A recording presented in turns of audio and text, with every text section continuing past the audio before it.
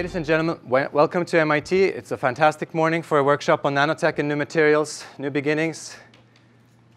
As you know, nanotech has and is fueling a lot of the innovations that are happening right now with the help of new materials at both at nano and micro scales. And arguably, this is where it's at for the next wave of innovation in many, many fields across industry, product development, advanced manufacturing, but even in other fields that we may not think about. We are asking this morning, how is it that nanotech, in a certain sense, disappeared from that sort of tech trend debate over the last few years? But is it still the case that nanotech can be such a platform technology that I think many of you in the room have been working for it to become? And is this the nanotech decade? These are some of the questions we're pondering. The good thing is, these are big questions, but we have a lot of you in the room are the movers and shakers in this debate at MIT, in the startup ecosystem, and actually globally. So I think this is a very exciting moment to be discussing these topics.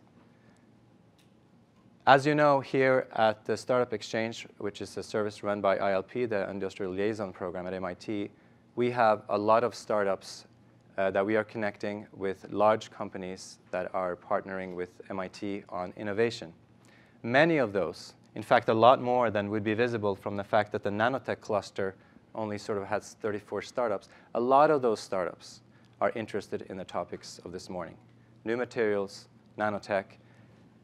It actually spans these tech clusters. Tech clusters were just established as a quick way to get a little bit of an organization in this ecosystem. But as you know, these topics cross-fertilize each other. So when I think the topic today is nanotech and new materials innovation, it is a topic that is going to profoundly impact and be impacted by many of these 1,059, I believe it's now 100,060 startups that we are connecting to large industry players.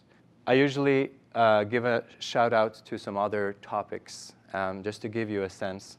I don't have a lot of time for that this morning, but you know, at MIT we're working on innovation in any field. Big data, synthetic biology, healthcare innovation, you name it. Today, however, I wanted to spend just 1 minute on the whole calendar that this is part of. This morning it is about nanotech and new materials. Last month, it was about digital healthcare. Upcoming, we have an R&D conference with a focus on Startup Exchange in one of the tracks. We have a big startup ecosystem conference on the 1st of December. I would encourage everybody to be there. It's going to be the biggest display of startups I think you have seen, but also it's going to be a major connecting point, which we are so fortunate to be making between MIT, large industry, and startups. We have an exciting calendar for the spring. It pretty much covers the most exciting topics you can think of, and it's a year-round calendar, monthly. This is long overdue, but if you think that this operation is easy to run, it is not. Those people that you see here on the right are in the room. The effort it takes to put something like this together on a monthly basis, to have an active database, outreach to 1,000 startups, liaising with 230 large companies, and trying to make some sense out of this and make wise connections. It takes an army, it takes a team, it takes an enormous effort. Here are some of the people. Casey over there, and Lisa. Eric is manning the Twitter feeds over there. Margaret, where is she? Margaret? Yep. And Janelle Group for Web. And a good part of the industrial liaison officers, part of ILP, are also involved, because every time we make a connection, it is with a company that has an officer who has a portfolio of around 10 of these companies. This is a major effort of the school. It is not easy to do, but we are very excited by the results we're seeing. We have produced videos, we have gathered information about startups, but it is intelligent information. It is up to date, and it also has, as I said, multimedia content associated with it. We have actually not done 8, but 10 workshops, and we aim to do some annual analytics on what's happening in the startup community.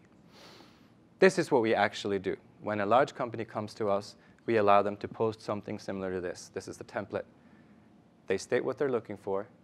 They state a little bit about their track record. What we really care about is to make sure that the process of connecting between a large and a small company gets more and more frictionless. And we are trying to launch ideas and processes that is going to make that even more easy.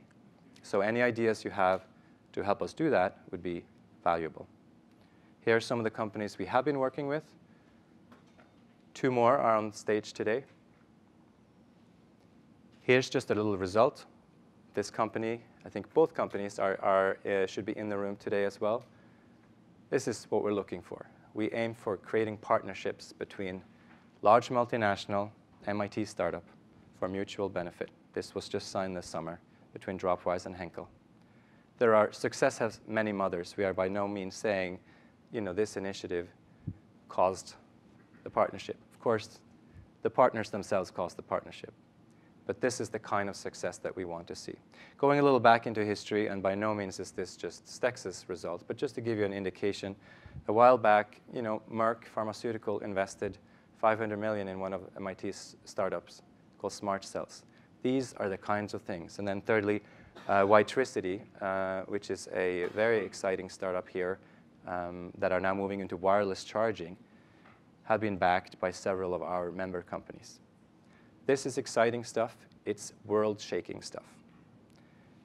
Without further ado, let me introduce Carl Koster, who heads up ILP, and he will also explain a little bit more about Startup Exchange and why we have Startup Exchange.